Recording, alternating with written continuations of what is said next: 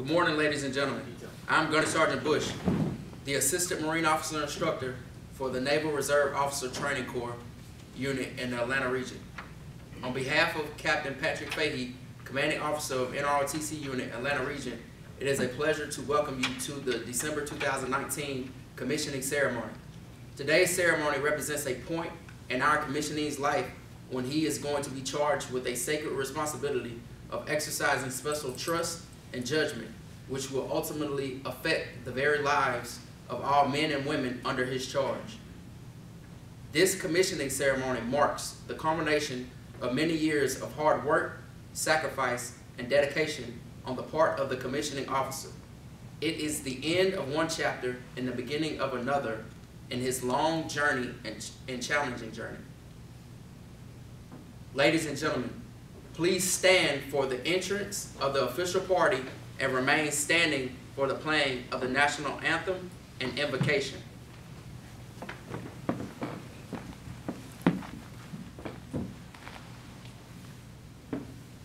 Commanding Officer, Naval Reserve Officer Training Corps Unit, Atlanta Region, arriving.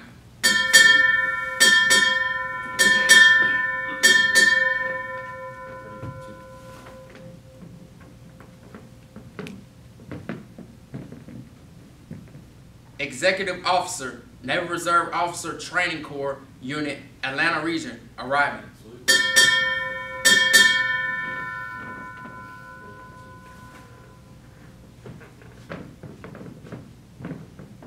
Marine Officer Instructor, Naval Reserve Officer Training Corps Unit, Atlanta Region, arriving.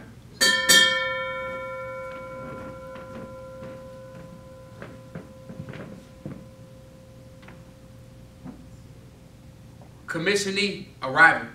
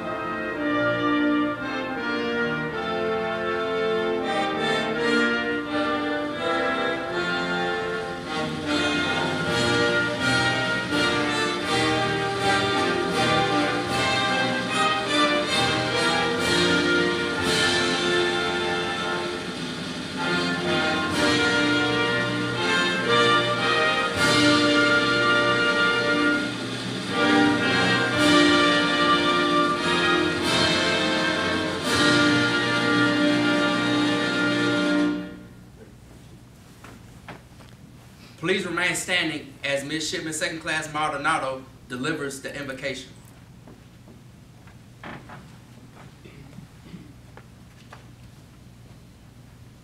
Let us pray. God, as we gather here today to celebrate the commissioning of Bobby Park as a Marine Corps officer, our hearts are filled with happiness for him and his whole family. You have prepared him for this day. You have equipped him with the abilities of the mind, body, and spirit more than equal to the task. You gave him leaders, mentors, and peers to help him along the way. You sustained him and protected him in days of difficulty and days of success. We ask that you direct his steps and give him strength to carry out his new responsibilities. Endow him with the spirit of wisdom and justice.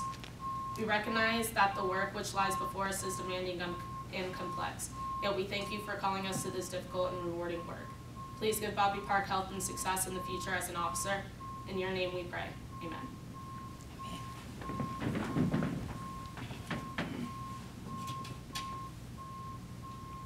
Please take your seats.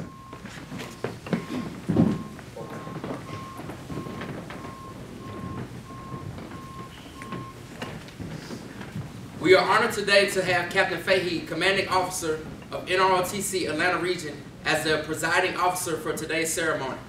Also with us today are the family and friends of Midshipman Park.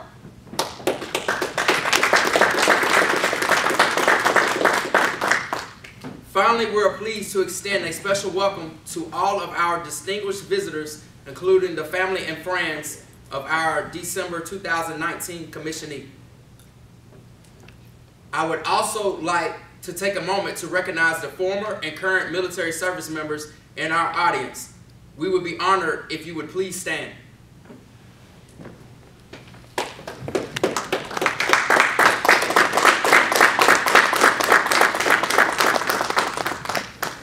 Thank you for your honorable service. Please be seated. As we look forward to the future, let us not forget our past. Remember those who we have lost in the line of duty, who gave the ultimate sacrifice for our safety and way of life. Let us observe a moment of silence as we remember and honor their service.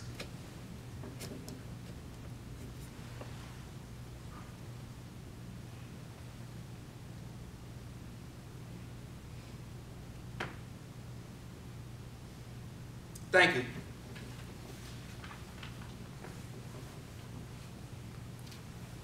I now present Captain Fahey, Commanding Officer of Naval Reserve Officer Training Corps Unit, Atlanta Region.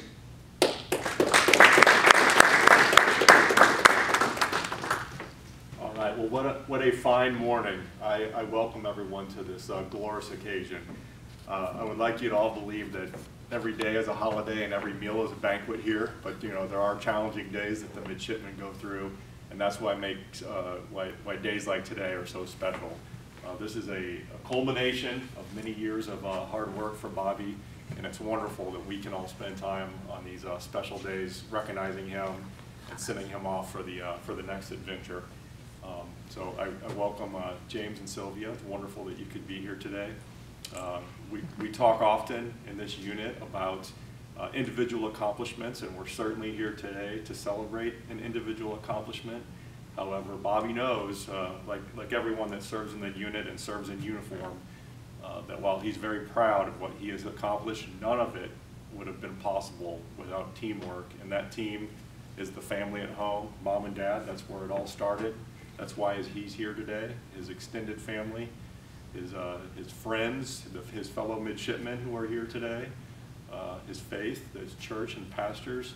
He's proud of what he's accomplished, but he knows that he owes that to the teamwork and the support that he's received over the years. So I know he'll always, he's a confident, soon-to-be officer. However, he will always remain humble as he thinks about those beginnings.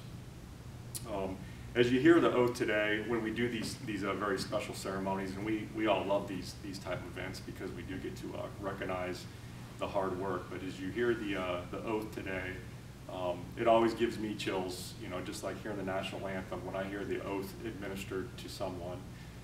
Because what's special about our oath, obviously, is that we're taking an oath to the Constitution. It's not an oath to a king or a queen or a committee or a group of people. It's not to a person, but it's an oath to an idea, and that's what makes it so meaningful. As a matter of fact, the Congress, when they first met, even back in 1789, the first act of the first Congress, the first chapter, is to regulate and administer oaths. And they talked about how they wanted to make sure that no one had to swear allegiance to a person like a king, because that's what we were obviously fleeing and trying to make ourselves better. So it has a lot of meaning. The oath, of course, has changed over the years. As you hear it today, you'll hear some phrases in there. It's pretty close to what it originally started out with. Interestingly, right before the Civil War, the phrase, we always talk about supporting the Constitution, but it was added support and defend the Constitution, and also the phrase against all enemies, foreign and domestic. Foreign and domestic was added. But since then, it's been more or less the same, the oath. So, throughout these scores of years, these centuries, what you're going to hear today is pretty similar to what everyone in uniform has been taking as an oath.